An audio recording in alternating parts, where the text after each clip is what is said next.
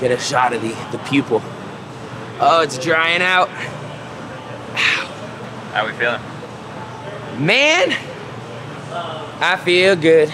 I didn't know that I would, actually, because we trained really hard Monday through Wednesday, and I was like, well, hopefully by Thursday I'll feel recovered enough to give it a go. And I do. I feel good. I just had a perfectly dialed shot of espresso, brushed my teeth, put on a fresh Gymshark outfit, and I'm ready to kick some booty. Week 2, let's go. Do you have a prediction for this week? No idea. The only prediction that I feel confident in is that it's not gonna be dumbbell snatches and burpees again. That's all I got. Send JoJo a little kissy face. It's good luck. I think I saw a little stat sheet. It was like toe to bar, double unders, ring muscle ups, and thrusters are like almost the most common of them all. Let's find out. Really? What a funny. Welcome to the shed. A 300-meter row. 10 deadlifts at 185 pounds for you gentlemen, 125 for you ladies. 50 double unders, and it is as many reps as possible in 20 minutes.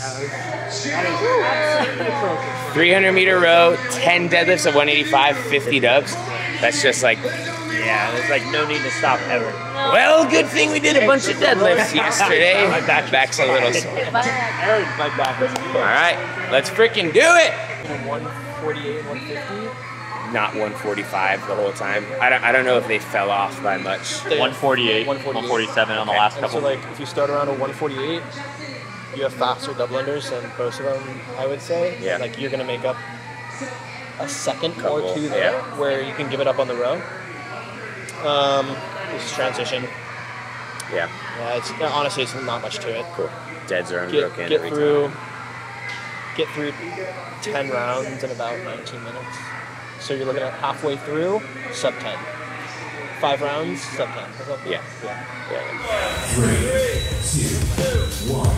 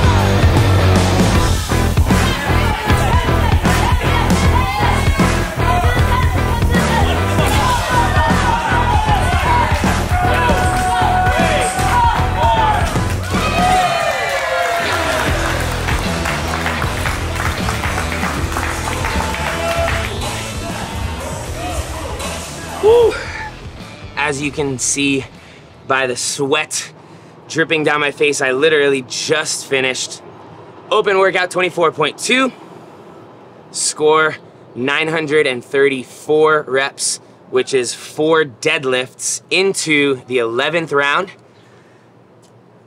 It was a tough workout in a sense. It's 20 minutes is a long time to be moving the whole time, but it wasn't super gritty, grindy, high intensity. I feel like I personally paced it well for myself. Big shout out to Tola. Right before I started the workout, he was like, I think you could probably get away with being 1 to 2 seconds slower on each row and make up time on the deadlifts and double unders and have more energy at the end. And that totally was the case. Originally, I was thinking I wanted to hold a 145 per 500 from the beginning and try to sustain that all the way through. Instead, I held like a 146 to 148 for most of it. And then on the last 3 rounds, I had a good bit of energy to really kick. I think my 10th round on the rower was like a 143, 144. And then my final round, that was just like ripping it to try to get through 300 and back onto the deadlifts, was like a 135 the whole time. If I had gone faster all the way throughout, I might not have had that extra energy at the end.